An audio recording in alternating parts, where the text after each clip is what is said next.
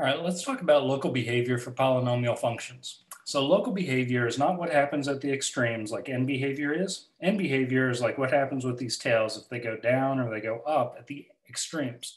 Instead, local behavior is referring to what's happening on the inside, not as we go to infinity or negative infinity. All right, so some different characteristics. We have turning points. Turning points is when our graph changes from increasing to decreasing. Or we get another at the bottom here where we change from decreasing to increasing. You can think of these as being maximums or minimums in a relative sense. The next thing we can mention for local behavior is our y-intercept. The y-intercept is going to occur whenever our x value is equal to 0. And every one of these polynomial functions is going to have a y-intercept. X-intercepts, these are when the function itself equals 0 or when our y value is equal to 0. It's kind of defined in this next box for you. Another thing that should be mentioned here is x-intercepts. Whenever you use that terminology, it means the same thing as zeros or roots. So for our purposes, we can think of x-intercepts, zeros, and roots as basically being interchangeable. They're points on our graph that are on the x-axis. So let's use this as well as this next theorem that we get. And this theorem is connecting together x-intercepts to our graph, or roots or zeros, with factors. Okay, so if you know an x-intercept or root or 0, you can get a factor that goes hand in hand with that. It's always x minus whatever the 0 or root or x-intercept is given to you. All right, so if you have an x-intercept or root or 0, you get a factor that goes with it. This is also referred to as an if and only if statement. If and only if. Because basically you can start with either side. If you're given the 0, you can get a factor. Or if we have a factor given to us, we can work backwards and we can get a 0 that goes with it. Let's try doing that with this next problem. So on this problem, we're given a polynomial function. It's not multiplied out, but it would be a degree 2 polynomial. Let's pick out the zeros of this polynomial. All right, so how I like doing this is it's already factored for us, which is very nice. What we can do is we can look, and here's an x, goes along with this factor x minus 2. So I visualized to myself, what would I have to plug in for this x to make this factor equal 0? So if I plugged in a 2, 2 minus 2 would make a 0. So 2 becomes a 0 for this polynomial. And think about it, if you plugged in a 2, this factor becomes 0, and it's multiplied by everything else on this side, so 0 times anything is going to be 0. For this other factor, we have x plus 3. Well, if we plugged in a negative 3 in for this x, it would make this factor equal 0, therefore the entire function. The other way you can kind of go about these is if you went and set the factor equal to 0 and solve this down by subtracting 3 from both sides, you would also get x equals negative 3. This method is particularly helpful if you had a different coefficient going on here instead of just 1x. That would say 2x plus 3.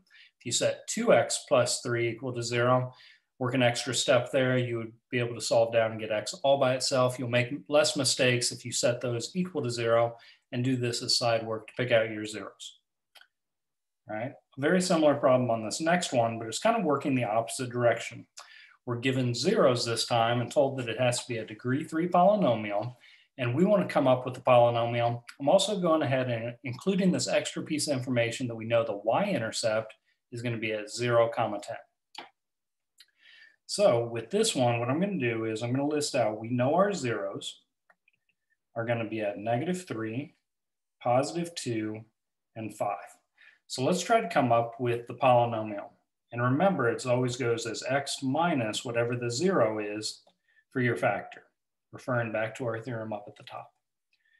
All right, so our polynomial has a negative 3 as a 0. That tells us that the factor that goes hand in hand with that is going to be x minus a negative 3. Or in this case, I'm going to go ahead and say x plus 3. If 2 is a 0, x minus 2 has to be a factor. And if 5 is a 0, x minus 5 has to be a factor. And we can kind of double check this by saying if I plugged a 5 in for this x, 5 minus 5 makes 0. Therefore, this whole factor equals 0. Therefore, our entire function is going to equal 0. Same thing with our 2 here and our -3 going in for this x. Now, the thing that we haven't taken into account here is, one, the degree. Well, each one of these has what we refer to as a multiplicity of 1. So if you add these multiplicities of 1 together, 1 plus 1 plus 1 adds up to 3. It'll be a degree 3 polynomial. But the other thing to be careful of is, in this one, I specified a y-intercept of 0, 10. So what that tells us is, if we say this is our function, I'm just calling it f of x, we could have some sort of stretch or compression going on out here, maybe a reflection that is going to affect making sure that we hit this y-intercept. So what I'm going to do is I'm going to treat this as my x value of 0, and then an f of x or y value of 10. And I'm going to fill into our function. So I'm going to fill in 10 for f of x equals a times 0 goes in for x, 0 again goes in for x, and 0 for that one in x as well. Now what we've done is we've created an equation that only has one unknown. We don't know what a is yet, so we have to do a little bit of algebra to solve down for a. So what I'm going to do first is, we know that 0 plus 3 is 3, 0 minus 2 is -2, and 0 minus 5 is -5. If I multiply all those constants together on the right-hand side, I'm going to get a positive 30. So a multiplied by positive 30. To get a all by itself and to solve for it, we'll divide both sides by a. So that gives us a equals, with a little reducing down, 1/3. Therefore, the function that we're trying to go for, and we're going to leave it in factored form, is I'm going to plug that value for a that we just found back up in where a was in the factored form. So 1/3 multiplied by x plus 3, multiplied by x minus 2, multiplied by x minus 5, and that's a good function, the polynomial that has the given zeros and the y-intercept that we were looking for. All right, hope this helps out as you're trying to build up polynomials based on zeros and a y-intercept. Good luck.